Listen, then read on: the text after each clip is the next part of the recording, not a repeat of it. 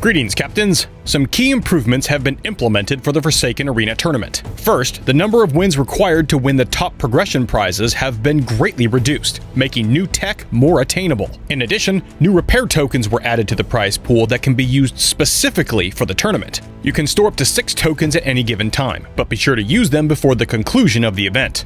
The top prize for the tournament is the new limited hull, the Artemis. It's a lightly armored and speedy support ship that excels at kiting enemy vessels. The Artemis periodically drops a certain number of undetectable cryo mines in the water. Without sonar or thermal imaging, your enemy is likely to sail right over them to trigger a cryo explosion and weaken their defenses. The Artemis also houses some of the most impressive inherent weapon resistances available, making it combat ready against nearly any threat.